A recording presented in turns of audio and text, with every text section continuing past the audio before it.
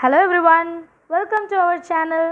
இந்த வீடியோவில் 8th standard mathsல 3.7 objective types என்னன்னு பார்த்துட்டு இருக்கோம். ஸோ 11th questionலேருந்து ஸ்டார்ட் பண்ணலாம். The sum of numbers and its half is 30, then the number is dash. இதை கேட்டிருக்காங்க, இதுக்கான ஆன்சர் நான் எழுதியிருக்கேன். ஸோ ஸ்டெப் பை ஸ்டெப்பாக நம்ம சால்வ் பண்ணுவோம், ஸோ தட் நமக்கு ரொம்ப ஈஸியாக அண்டர்ஸ்டாண்ட் ஆகும். அண்ட் ஸ்டூடெண்ட்ஸ், இது வரைக்கும் என்னோட சேனலை நீங்கள் சப்ஸ்கிரைப் பண்ணலனா கைண்ட்லி நம்மளோட சேனலை சப்ஸ்கிரைப் பண்ணிவிடுங்க, கூடவே பெல் ஐக்கானையும் செலக்ட் பண்ணிவிடுங்க. So a sum of a number and its half. ஒரு நம்பரை நான் எக்ஸ்ன்னு எடுத்துக்கிறேன் அண்ட் இதோட ஹாஃப்னு கொடுத்துருக்காங்க இல்லையா, அதனால் 1/2ன்னு எடுத்துகிட்டு அதே நம்பர் எக்ஸை எடுத்துக்கிறோம். தட் இஸ் ஈக்குவல் டு என்ன கிடைக்குது நமக்கு 30. ஸோ இப்போது இதை எப்படி எழுதலாம்? X plus 1 into x is x/2 is equal to 30. இப்போ நான் எல்சிஎம் எடுக்கணும் இல்லையா, 2 1s are 2 ப்ளஸ் கீழே 2 அப்படியே இருக்குது, ஸோ எக்ஸை மட்டும் எழுதிக்கலாம், டிவைடட் பை 2. சப்போஸ் உங்களுக்கு இப்படி பண்ணணுன்னாலும் ஓகே, டிவைடட் பை 1 எழுதிட்டு இன்ட்டு 2 பண்ணணும், இன்ட்டு 2 எது உங்களுக்கு ஈஸியாக இருக்கோ அந்த மெத்தடே ஃபாலோ பண்ணுங்கள். 2 into x 2x plus x divided by 2 1s are 2 is equal to 30. So இப்போ கீழே இருக்கிற 2 என்ன பண்ணுறேன்னா ஆப்போசிட் சைடில் கொண்டு போகிறேன். அப்போ டிவிஷனில் இருக்கிறது கண்டிப்பாக மல்டிப்ளிகேஷனில் மாறிடும். அண்ட் நெக்ஸ்ட் ஸ்டெப்பில் மல்டிப்ளிகேஷனில் இருக்கிறதையே டிவிஷனில் கொண்டு வந்துடுறேன். ஓகேவா?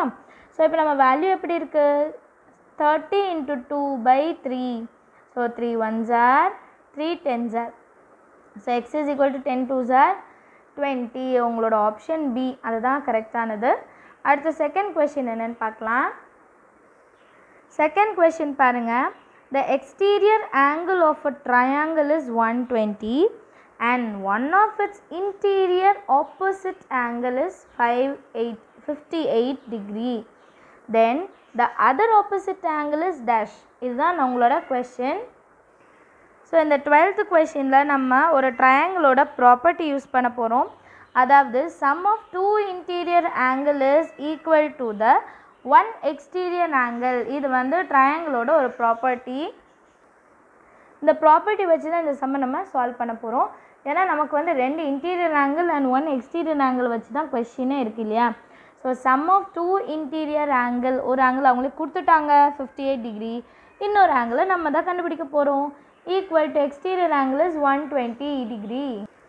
ஸோ நெக்ஸ்ட் லைனில் என்ன பண்ணலாம்? I plus 58 degree, Aina interior ஆங்கிளுக்காக எழுதியிருக்கேன், is equal to 120 degree. So plus 58 அந்த சைட் போனால் என்ன ஆகிடும்? மைனஸ் 58.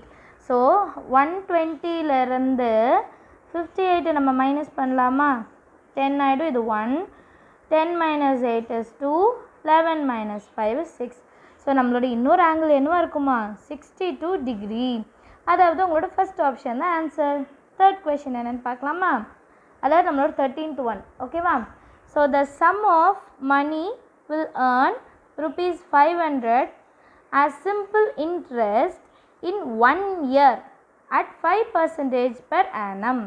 ஸோ நீங்கள் எவ்வளோ பிரின்சிபல் கொடுத்தீங்கன்னா 1 இயரில் அண்ட் 5% per annum ரேட்டில் உங்களுக்கு ₹500 கிடைக்கும் அப்படின்னு கேட்குறாங்க. ஸோ இதுக்கு நம்ம எஸ்ஐ ஃபார்முலா யூஸ் பண்ணுவோம், அதாவது சிம்பிள் இன்ட்ரெஸ்ட்டோட ஃபார்முலா யூஸ் பண்ணுவோம். n 1 year, r 5%, simple interest i 500. இதுதான் நம்மளோட formula. SI is equal to PNR/100. So எஸ்ஐயோட value என்ன கொடுத்துருக்காங்க? 500 is equal to Pயோட வேல்யூ தான் கண்டுபிடிக்க போகிறோம். nக்கு பதிலாக 1, rக்கு பதிலாக 5 டிவைடட் பை 100. ஸோ அடுத்த ஸ்டெப்பில் என்ன பண்ணலான்னா, இந்த P மட்டும் இந்த சைடு இருக்கட்டும், பேலன்ஸ் இருக்கிறதுலாம் அந்த சைடு கொண்டு போயிடலாம். அண்ட் தலைகீழே எழுத போகிறோம் இல்லையா. ஸோ கீழே இருக்கிற 100 மேலே போய்டும், மேலே இருக்க 5 கீழே வந்துடும். 5 1s are 5 100s are. So 100 into 100 is 40 வரணும், அவ்வளோதான். 1 2 3 0 10,000 வரணும். நம்மளோட ஆப்ஷன் சி. ஈஸியாக இருக்குது இல்லையா? ஃபார்முலா மட்டும் மனப்பாடம் பண்ணிடுங்க. So 14th question. The product of LCM and HCF of two numbers is 24. If one of the number is 6, then the other number is dash. இதுதான் நம்மளோட question. ஸோ இப்போ நம்ம வேல்யூ கண்டுபிடிக்கலாம். ஆன்சர் எழுதியிருக்கேன் பாருங்கள். இதுவும் ஒரு ஃபார்முலா தான். Product of two numbers is equal to LCM into HCF. ஓகேவா? So product of two numbers. is equal to LCM into HCF. ஒரு நம்பர் என்ன கொடுத்துருக்காங்க 6, இன்னொரு நம்பர் நம்ம கண்டுபிடிக்க போகிறோம். And product of LCM and HCF எவ்வளோ கொடுத்துருக்காங்க 24. So x is equal to 24. இந்த மல்டிப்ளிகேஷனில் இருக்க 6 என்ன ஆகிடும் டிவிஷனில் கொண்டு வந்துடலாம்.